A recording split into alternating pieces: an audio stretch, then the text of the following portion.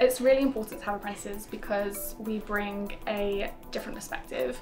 We are fresh from school, we haven't been moulded into fit a form, and I think that works really well at IBM. I am a second year degree apprentice at IBM. I am studying digital and technology solutions, and I work in consulting in artificial intelligence.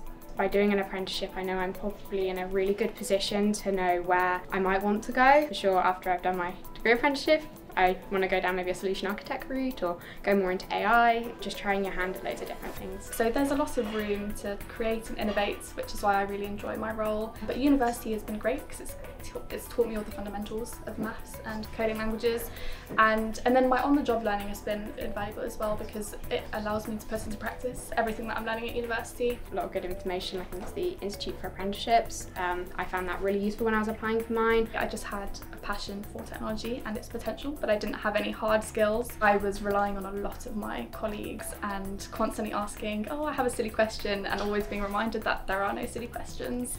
So that's been really empowering, I think.